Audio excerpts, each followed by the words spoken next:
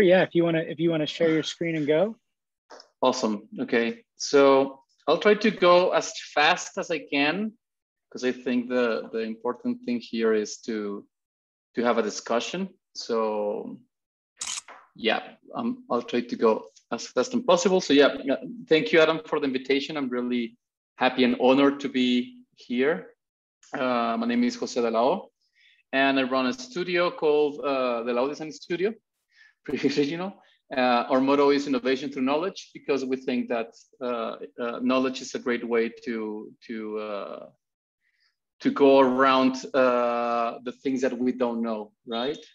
So basically we do three things. We do what people know as design research and human-centered design and things like that. We also do product design, and the fun part, we also do a lot of speculative and critical design as a way for us to challenge ourselves and learn new things.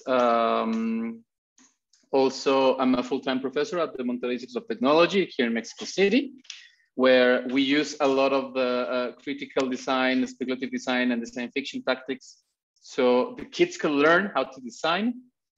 I also have a podcast, so if any of you know how to speak Spanish and want to talk, listen about design in Latin America, you can find us as Fuera de Contexto. The Rich Network, which we are part of, it's a network of a lot of design research agencies all over the world, so we're very proud of that. But anyway, what I wanted to talk today, which I think it's a little bit maybe off script, but I think it's an interesting conversation to have. It's about the aesthetic part of critical and speculative design, especially speaking from where I come from and where I'm at, which is Mexico City. So to give you a little bit of a history lesson, maybe, we have been really like a hotbed of inspiration for the great minds in design, like here, Joseph and I forgot her name, his wife, sorry for that. But they famously traveled to Mexico and got inspiration on what they saw. Like here, these like sketches from Joseph Albers, as he imagined the pyramids in Mitla in Oaxaca in different ways, or the textiles of, and I hate myself because I forgot her name. My wife is listening, so she's a textile designer, so maybe she can write down the name. But again, it's kind of like Annie Albers. Thank you very much, Lacey. It's because I'm nervous. It's not because I don't care. So they famously like come to Mexico and to get inspiration. The same thing with Alexander Girard, who has famously a great craft collection where he took a lot of inspiration, including this concept for a Mexican restaurant that he and the Imps made in New York in the late 50s, I think, which was called La Fonda del Sol, which is like a superb translation of taking Mexican aesthetics and popular art and into modernism. And also like this New Mexico aesthetic that he kind of like champions. Another example is Lance Wyman, which he, American graphic designer who was the responsible for the real iconic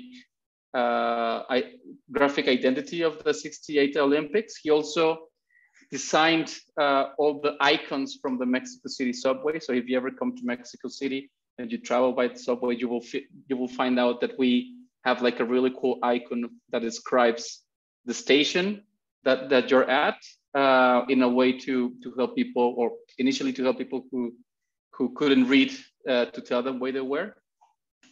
And that's how the subway in Mexico City looked like when it just opened, kind of like a modernistic utopia. It doesn't look like that at all right now. And he also designed one of my favorite logos for a pasta company. Like in Mexico, we eat pasta, not like the Italians, but we have like really long pieces. We eat them like soup in a way, kind of like what you eat, like this like Mickey Mouse shaped pasta soups, things like that. So that's pretty popular. But in the end, we kind of like learn how to, like from people that came outside to Mexico, get inspiration, and have a modernistic approach.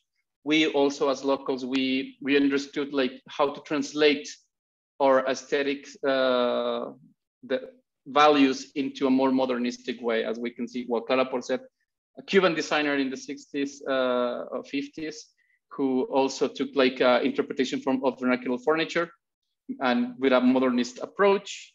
Same thing with Pedro Ramirez Vázquez, who also in the 60s, 70s, 50s, like in the Mexican modernist era, he also took like interpretation from vernacular and with modernistic values. And more contemporary, in a more contemporary way, we kind of like learned this way to kind of take the essence of our aesthetics and making it modern, making it ready to have a global conversation, you know? And which that kind of like troubles me in a way, because when you boil things down, especially when things are like really complex, then you're kind of like whitewashing culture in a sense. So and that's kind of like the approach that we try to find out. So this is an when we take inspiration from the Mexico City aesthetics and the colors and things that we found are really cool.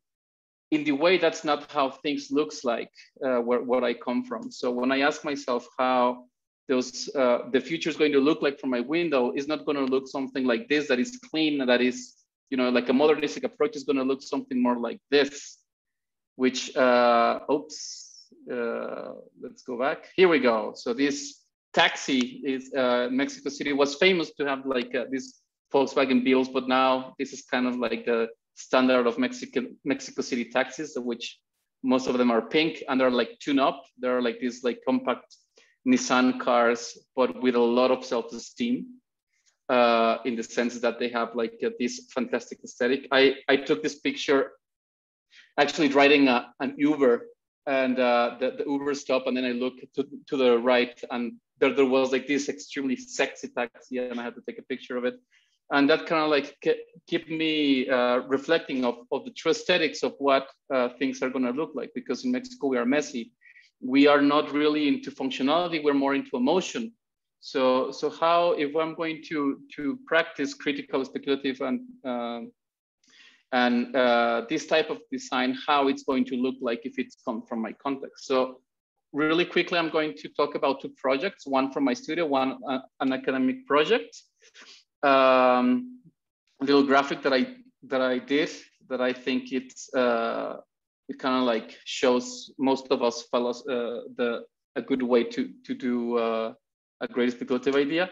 But aesthetically speaking, I like to talk about an exercise that is work in progress, but I think it's kind of like trying to answering the question, what if we use critical design tactics for an aesthetic study? So we started to think about, okay, so if I'm going to do future objects that are going to be technological, but for a Mexican context where most of the, which I'm going to talk about later, which most of these configurations of objects are like, you know, the white shiny plastic, like Paolo Cardini famously says all the time. What if we take inspirations from somewhere else? So we started to look into nature and start using this kind of tactic inspired by Joseph Albers to understand color palettes that comes from nature, and also trying to do this electronic experiments so we can take out the human aspect of it. So telling the machine what they saw, so we'd make this little program where we feed them one of the images that I just saw, and they will give us back these pixelated animations that where we use also as a starting point to start building and trying to find how surfaces and color will interact with each other, and trying to use shapes, because like normally if we want to approach let's say an electronic appliance more into the emotional way, perhaps the functionality is not that important. So we are, so we created these totems, which are actually right there on my back, where we create them as color palette, like a material palette or like a volumetric color palette, so we can start building these objects. You will see, and this project is evolving, so hopefully early next year you're going to see the result of this. So that's kind of like to shift a little bit the paradigms that we have on visualizing how the future will look like.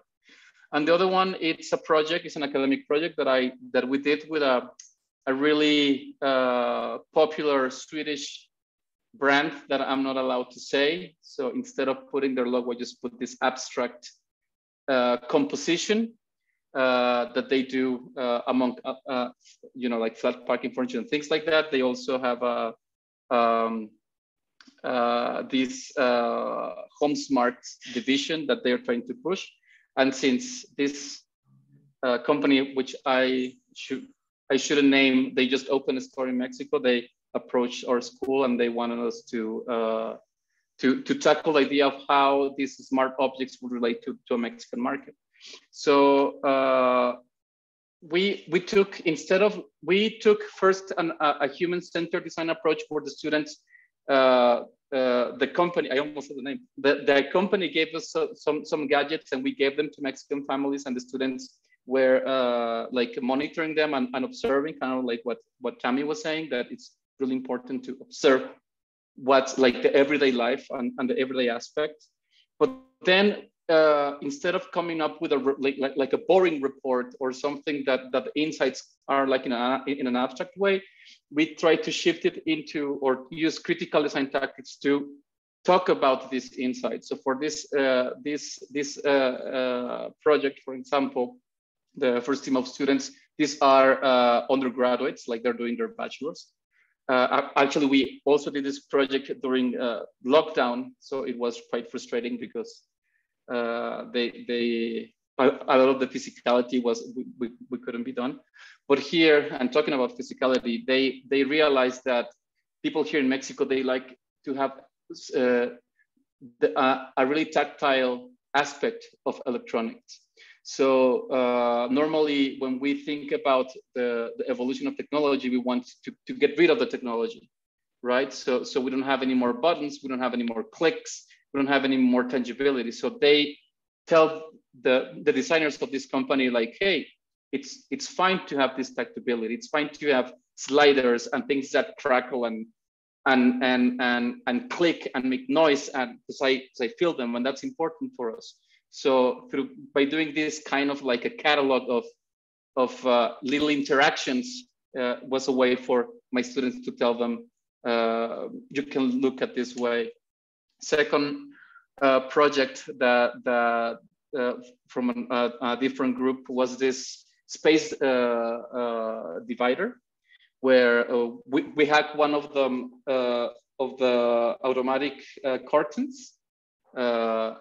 But instead of like trying to use them to block light or like cover a window, the students realized that in a lot of places in Mexico, there's a lot of negotiation with space, because we are used to live like big families in small places. And they interviewed this family where two sisters were sharing a bedroom, and they shared the space in different times. So one was at the university and the other one was, I think, working.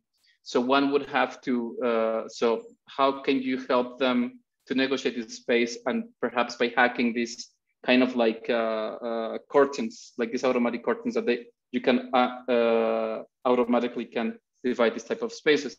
But in the same time, you don't want a boring, you know, like gray, black light divider. Maybe you want something that happens, and that's also important for us in Mexico. So also the students looked from inspirations of what people will like to have in their houses, instead of just like a white cube, which was interesting. Second, another nice example was to build a set of house appliances that they will have to have color, and they would have to not only have a functional approach, that what I said before, but also an emotional approach. So what it's interesting here is like a Bluetooth speaker, a lamp with this mechanism that you can play with it, a sensor, but most importantly, there is a little box where you can save your own things, like your mementos, which also is important, which the only functionality of this object is an emotional one, because the students find out that for us it's really important to also to have this type of objects to cherish things, but also to give them to the older generations. So it's kind of like, how to say this in English? Yeah, like things that you can pass on. And last but not least, which I think it's also like a great example, was that this last group of students find out that people here in Mexico are like really intimidated by technology, because it's really like seamless, and it's it's kind of like its own thing. Heirloom, thank you very much. Snacky Shadow Studio. Anyway, so here in this proposal that the students thought about, which I found really interesting, was that it's also fine to think about the future by looking at the past.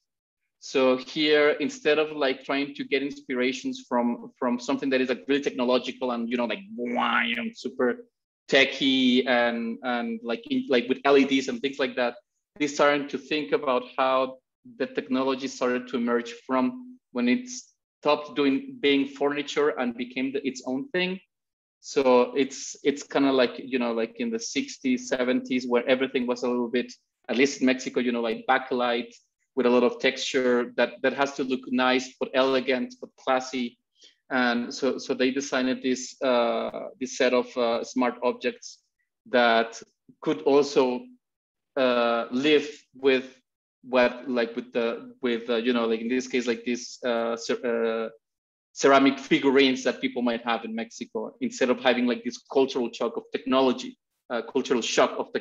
and things like that. So yeah, I'm really happy to learn what you guys think about everything I said. I hope it makes sense. This is like my second lecture of the day, so I'm a little bit gone now, but yeah, I would like to know what you guys, how you guys react with everything being discussed. Well, thank you so much. And we definitely appreciate you doing back-to-back lectures on our account. That must, especially over Zoom, it's even more tiring. First Jake is doing like a virtual whiteboarding, not even using Miro. Now we got the back-to-back lectures. This is great. Non-virtual. Virtual, yep. Non-virtual, yes. Is this digital? Is that whenever they do that? We have about 10 minutes. If people have questions and they want to ask, you can either type them, or you should be able to unmute yourself and ask if you would like to.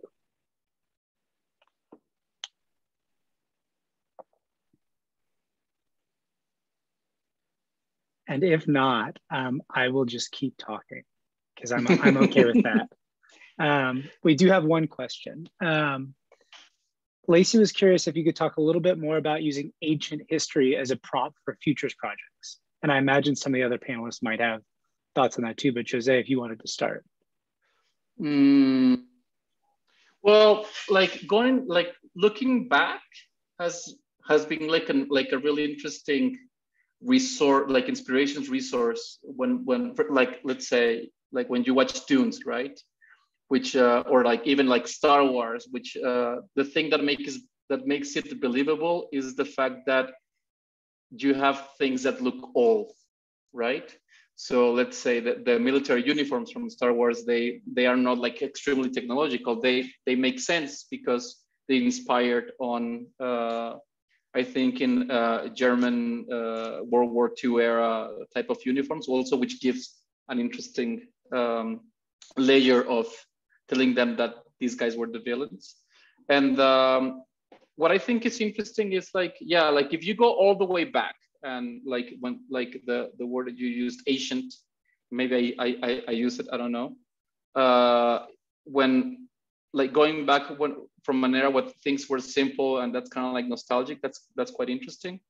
But what I like to reflect on when we design things from the future and things like that, it's that there is a bunch of things that doesn't have to change, right? There is this, I think there's a great example. There is this, I don't know how to call it, anime, like this Japanese animation series called Cowboy Bebop, where it's kind of like a mix between like noir cinema, but also spaghetti Western, that it's happening in the future and on space.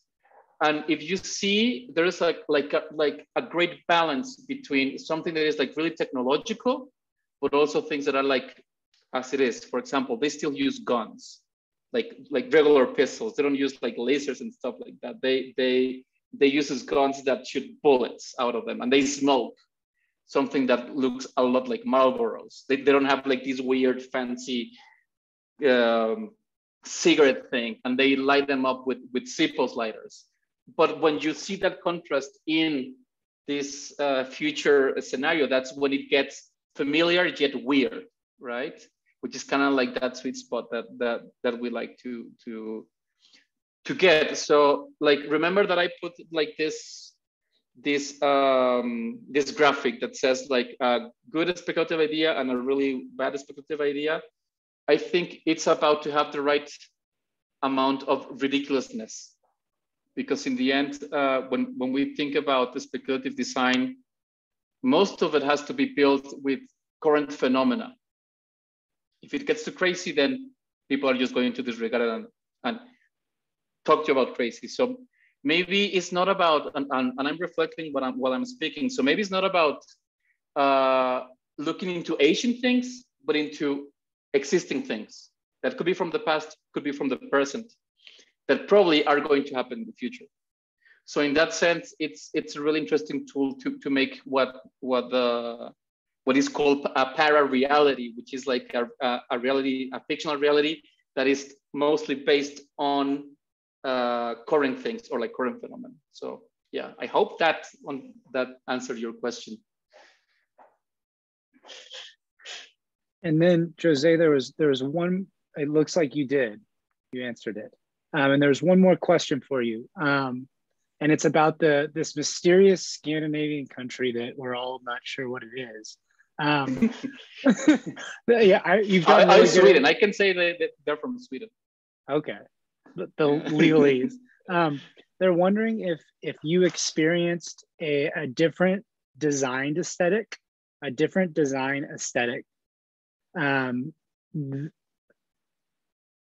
I'm not sure exactly how to ask it. If you experienced and how you navigated a different design aesthetic than you're accustomed to when thinking about this Scandinavian country. I think the question is like, how did you navigate the aesthetic of your home, what you see out your window, and the aesthetic of this Scandinavian country? Yeah, and that's a great question, because of course, when we think about the Scandinavian design, especially in countries like Mexico or Latin America, for us designers, especially when we're starting up, we look up to that. It's in a way, it's kind of like how do you say this in English? Like anyway, you look up to that. It's like you want to reach that and you want to become that. And that's kind of like maybe like the process of growing. So first you aim to something that you are a fan of, and then to aspire to. Thank you, Doc Martens. By the way, I finished Cyberpunk. I was a bit disappointed, but we can talk about that later. Anyway, so going back to design, when it was really hard to change the chip, as we say in Mexico, that we were not designing functional Scandinavian design. We were trying to inspire this company into change this type of things. So we have to kind of like have a almost like part of the process was to unlearn what we think about good design is, which is always unlearning something is fascinating, because it challenges you everything you think about, and it makes you, and also it expands new things. So for example, the designers from the company, they were really confused at first that we wanted to put so much color, for example, into objects. or that the objects were not, like the main reason was not functional, but I think an emotional need also has to be fulfilled through physical functional objects. So, and in a way, what it was interesting is also it opens up a new conversation that not all of us have the same priorities of what we want or why we buy the things that we do. And I think that's kind of like pretty interesting. Yeah, I don't know if that's kind of like what the person asking was expecting. I think it was. In the interest of time, and there was another question or two, but I think I have thoughts about how to share the conversation later so we can keep it going. But in the interest of time, we're going to switch over to Kelly. But that was awesome. Thank you.